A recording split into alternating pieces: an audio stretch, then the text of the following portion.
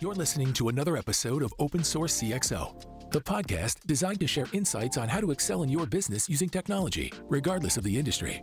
Host Robert Kehoe is a self-taught software developer who has grown to the role of CEO. Renowned for his collaborations with organizations such as Stanford University, Nelnet, and Louis Vuitton, he continually seeks new challenges to conquer in the world of tech. Accompanying him is Don Blackburn, a veteran COO with over 25 years of experience in cultivating diverse relationships and driving innovation in various technical projects. Each week, they'll be sitting down with some of the nation's foremost technology leaders to develop an open source playbook, drawing from their firsthand experiences in the field. Let's talk some tech. So for companies that want to kind of embark on this whole AI, journey, whatever, does the data come before? You have to have the data before you can train anything, right? So how would a company building a product, we work with a lot of companies who build SaaS products, so they go to market with products that are brand new, and they want to integrate and incorporate AI into their product to do various things, and that's awesome, but they have no data. They have very little data. So how does that work? Yeah. So it would depend on the use case for sure. There are many use cases that the language models will provide solutions for, even if you don't have your specific company data. And that has been one of the learning over the last year plus of, again, the way they build these patterns and have knowledge, we are learning about how the language models can be applied to many use cases. And there are all kinds of really fascinating learnings coming out of that. But we're actually learning about the capabilities of the language models as we go along. So depending on the use case in your hypothetical, it could be that an existing language model would work fine without the specific company's data. So like a pre-trained. Absolutely, because the patterns that are built in can be applied to that use case. Right. And there will be other cases where the companies say, that's fine and wonderful, but I want citations for all the answers, and you only know that from my data. Okay, fair enough. What's a citation? Where's the source of that? You gave me an answer. Okay. Where did that come from? Gotcha. Right. And so in some use cases, we see where people say that I need to see where that came from. Now, by the way, I won't get too deep into AI. That doesn't mean you're going to retrain a model. There are other tools called vector knowledge graphs or technology that we build that you would bring in your specific documents or data and be able to solve that at a far lower price point than trying to go out and retrain a model. So you don't always have to train models? I would argue very rarely. Okay. Well, very rarely. One of the things that we, not we, my company, we is the AI industry learned in 2023 is often if you write better prompts, you get better answers from the existing models. Because as I said earlier in 23, it seemed every week like bigger model, bigger model, bigger model, bigger model. Then we hit like April and May, it's like small model, small. And then I think as the year went on, people realized, what if we just write better prompts? Can we get more mileage out of the existing models without having to build new models every week or fine-tune models? Can you talk a little bit about what a prompt is? I think people who are familiar with ChatGPT kind of understand that concept, but except prompt engineers is a that's a whole it's a whole role that just popped up here. And to me, it just popped up recently. I don't know how recent it is, but it was like prompt engineer. We're creating a whole new category here. We are. A whole new role. We are, and it's a very important role, very lucrative, and maybe very short-lived. So let's talk about prompting, and you two went exactly to the right place. It's a very important place because I would argue most enterprises do not understand prompting. Okay. And the reason they don't understand it is because of ChatGPT. So let's talk about that. I often get asked, isn't this blockchain all over again? And I was like, no, this is not blockchain. This is real. Right. I could give several reasons, but here's one and the most important reason. Your CEO and your board members have played around with ChatGPT. They think they've got it. They may or may not got it. That's for you to deal with at your company. Right. But that blinding speed of response creates a visceral impact like, oh, this is amazing. Now I get this AI stuff. As I just said, they may not get it. They may not understand it, but they think they've got it. And that's one reason we're seeing such, being driven executives being driven by their board CEO. Where's this on the roadmap? What are we doing here? I've seen this. So that creates I understand prompting. And you do. That's a consumer level prompting. Let's switch over to enterprise level prompting, something that would work in a business on a consistent basis, something that would work in a heavily regulated business. Those type of consumer level prompts are not appropriate and will not work because you have to have the same answer every time. You have to rigorously think that through. You have to test it. You have to look at edge cases and corner cases. You have to test failure. That sounds like an IT project, doesn't it? Mm-hmm. It is. And so that's where I think also enterprises are getting confused. They're like, oh, yeah, I got it. I know how to prompt. I would argue maybe you don't know how to do enterprise prompting, which is really different from consumer grade prompting. And so to your question, well, the prompt engineering is basically to denote there is a level of sophistication, a level of effort, a level of testing, a level of retesting before an enterprise would be comfortable with a prompt that could be used consistently. Can you give me an example of a prompt? Yeah. So if you looked at medical record prompting and some of the things we would do, we could ask a very short prompt for a data point. Mm-hmm. But if you said a medical record summary, we might write far larger prompts to be very specific. And then what's most important is, again, if you're going to cut this loose across your enterprise, you test this repeatedly with multiple batches of data and documents. You test looking at mistakes when it didn't return the right answer. Why did the model respond that way? Let's understand that. So this goes again back to prompt engineering. It's that process of, in English, interrogating, but making very sure you're consistently getting the correct answer for your business. So is that kind of, there's been a lot of press, a lot of media around Gemini lately and the problems they've had returning information, when prompted with certain questions, returning answers that were, a little controversial, we'll say. Is that just bad data in, or it's the prompting? Yeah. So in that case, it may be neither. So Gemini is really, really interesting. And because of my past career, and also I've worked on the vendor side, I have sympathy for anyone demonstrating software.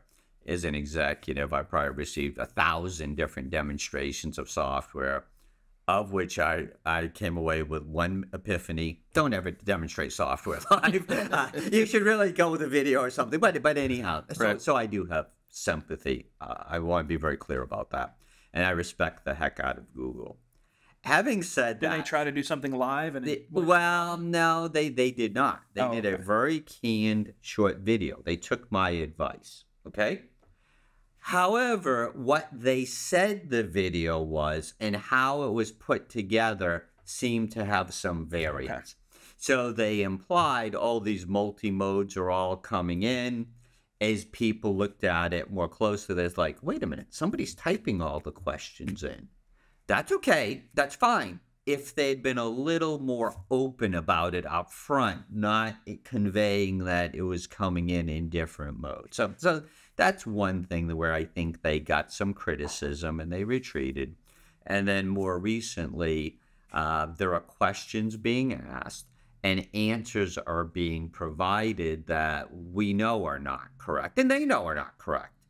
And I think what is going on there is you have people attempting to put in guidelines or to put in structures over the top of the model. I do not believe there's any data that would support some of the prompt answers that I saw over this past weekend. I don't think there's any data on this planet that would support that. I think with best intentions, they're like, well, let's build in some guidelines. Let's build in some of our beliefs and principles, and things just get off base. And again, that's why I would go back to, I think as companies think about all of this AI and technology, it's so important on what was the training, what are guidelines that people are doing, what are or how are these models trained, and importantly, how are the prompts written, and rigorously testing them for output and making sure your company's comfortable with that. So there's a certain amount of human intervention there that are causing these, putting the guidelines around the data that's being returned. That's what I believe based on what I saw this weekend. I saw a series of prompts and outputs, and again, my conclusion was there's no data source on earth that's coming up with Exactly. that. Somebody Right. is, with best intentions, trying to put their own input in, and it's creating things that are just causing Seems like it could be an tremendous. absolutely massive problem. Data bias, just based on somebody's beliefs or how they feel about something. I mean, So they can still manipulate the return, the data that's coming back. So then it's not. it's not to me. Well, that's again, it would not be appropriate, in my opinion, for an enterprise. If you want to play around and experiment and entertain your kids, I don't know, that might be fine. But if we're trying to solve problems for a business, that's different because, I often say generative AI is to sound right. What we have to do with enterprise AI is we have to be right. Can't sound right, it's got to be right. Those are different things. Yeah. 100%, actually. So I'm guessing as a company, you've got to take steps to make sure there is no bias being interjected into the. Or wrong data. I mean, I could see that being sort of, you start training models on data that's kind of inaccurate, you're going to get, in my opinion, Bad data out. Yeah, absolutely. Yeah, we focus on what we call extractive AI in many sense, that we work with companies to put in specific documents and data. And once again, our language models are more business trained and narrow. So us getting the right answer is really important to us and to the people we work with. And again, we're not trying to just sound right or be something that my kids would find entertaining when we're on a trip. So it's a very different mindset and approach.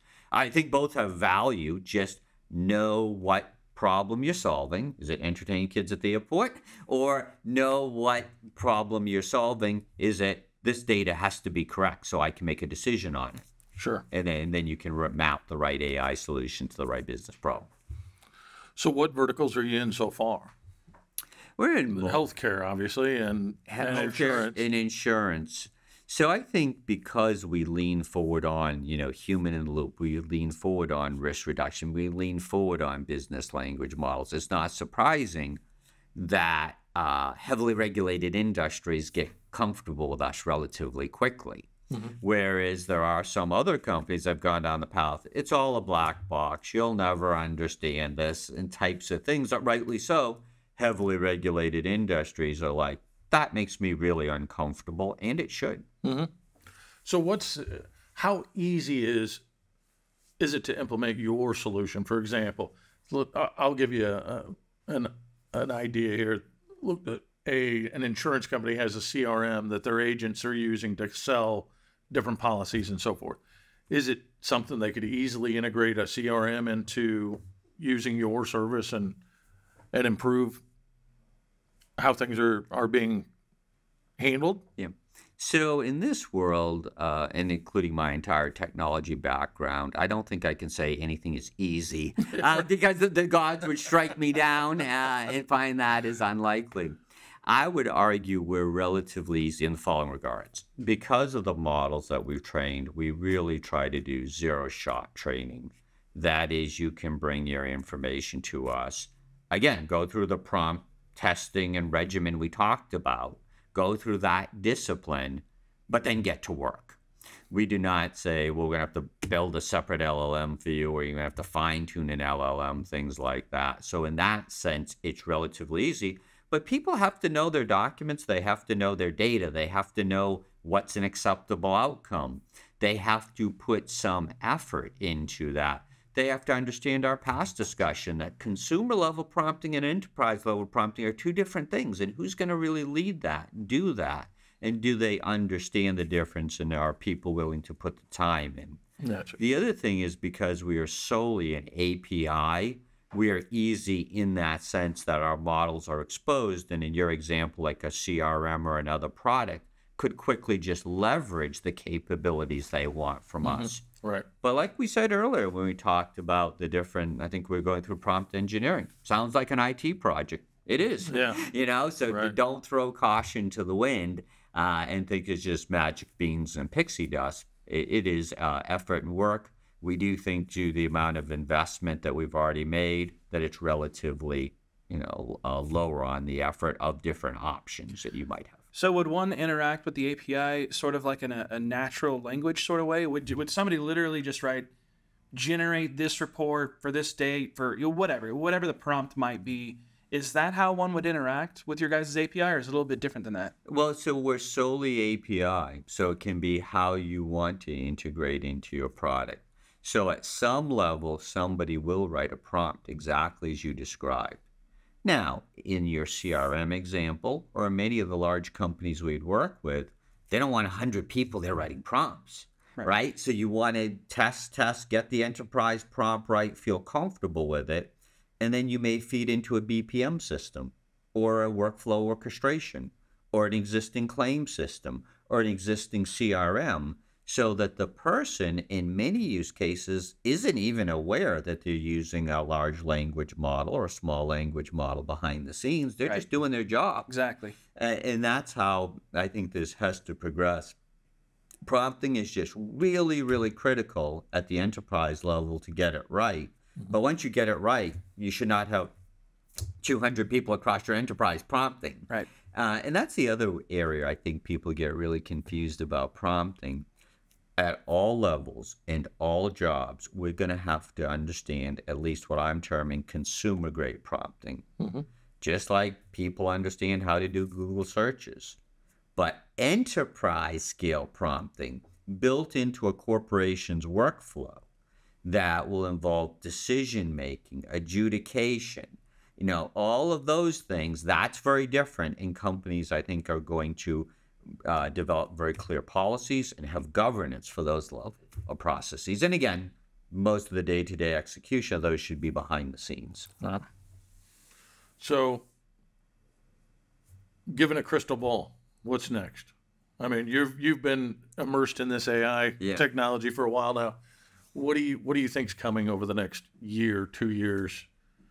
Is it pretty clear roadmap now, or is it just? I see a lot of regulations coming. I would imagine, but is it the Wild West right now, and who knows what's going to come out of this, or do we have a pretty good idea how this is going to progress? I think there's a lot of lack of clarity, and I want to come back to regulation in a moment. Some of the lack of clarity are, hypothetically or in quotes, people in this space. So I'm sure you all saw this over a year ago. All of a sudden, a whole bunch of companies started slapping AI onto the name of their company, or GPT onto the name of the product. Yeah, like that doesn't really make you an AI company. I'm ABC AI. I'm worth $1 billion. It's like, no, probably you aren't actually, but nice try. Yeah. So we see that, and it creates a lot of confusion. The things that we talked about, we've mentioned some really great technology companies this morning, really legit, and maybe they've had some stumbles on the way too.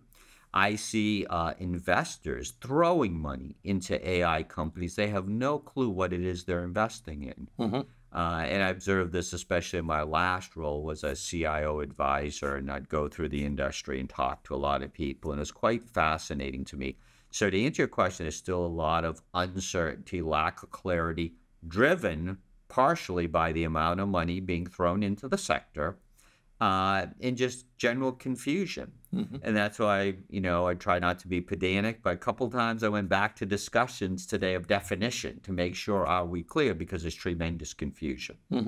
I do not think it's crystal clear who the winners will be. Some people have said, oh, clearly, now OpenAI is going to be the winner, and look at Microsoft. I think it's too early to tell. Yeah. I think that winners will emerge over time. So I think there's lack of clarity at that level. Where there is more clarity is, I do think in 24 we're seeing people understand some of the things we've been talking about. So this is what I could use a language model for to solve my problem. This prompt engineering stuff, I better understand that. It may not be the same thing I'm just playing around with my kids with if I want to bring it into my business. So I do think there is emerging understanding there, but we're still in pretty early days. The regulatory environment is very interesting. At the federal level, I'll bet there's 25 different agencies working on AI regulation. Well, the first thing they're going to have to do is come up with a definition of what is AI. And commonly when I talk to people, I find, oh, yeah, AI is very scary. It's got to be regulated, on and on. And so I say, okay. So right now, today, in fact, in the Kansas City Metro, oncologists are using AI for cancer. So we're going to stop them, right? No, we're not going to do that. Okay, I used to be a CISO. In cybersecurity products, we saw AI in action. So we're going to take that away, right? No, we're not going to do that. Okay, my oldest son now works part-time at McDonald's. Human, but there's AI. And you want to talk about technology and human in the loop, you see it at your McDonald's. You may not see it. You may be swearing at something. You think, it's the machine, it's actually the human. Or you may be very pleasant, and it's actually the machine. But that's okay. So, but anyhow, to continue on this theme, we're going to take AI away from McDonald's, right? No, we're not going to do. Okay, so what is it we're going to regulate? Right. And often it's, well, I want all that bad stuff. I want all that bias. Okay, sure. Fair. Humans aren't biased. How did these, some of these models where bias has crept in, or where certain groups haven't been, how did that happen if you're out crawling on the web? That came from humans producing that content. So the point is, I'm not saying that there won't be federal legislation. I'm not saying that. I'm saying there's a whole bunch of acronyms running around trying to define it. And then when you start getting into specifics on what is it we're going to regulate or stop, people diverge even more. Yeah. So it may be a while. Last year I was talking to a lobbyist. They don't like being called lobbyists, by the way. They want to call policy advisory firm. But anyhow, I was speaking to some lobbyists, and they predicted by the end of this year some type of federal legislation will emerge. That could be right. But let's say that's right. There's another 9 months of AI going down the road very quickly. And again, I don't think it's so clear on what it is that we're regulating. Now, that's federal. At the state level, you see some states already passing regulation and legislation. Some of it is in draft language that does concern me a bit. And the concern is, I don't think these people understand anything about AI. Right. So that's always a little concerning. And then there are other states starting to move ahead already. So I do think that regulation will evolve and emerge. I just think it could be very uneven. And I think as people rigorously think about what is it we want to regulate and how do we just regulate the quote-unquote bad stuff while retaining the benefits, is going to be more challenging than people think. Yeah. Okay. Well, fantastic. Appreciate your time. Appreciate you doing this. Entirely my pleasure.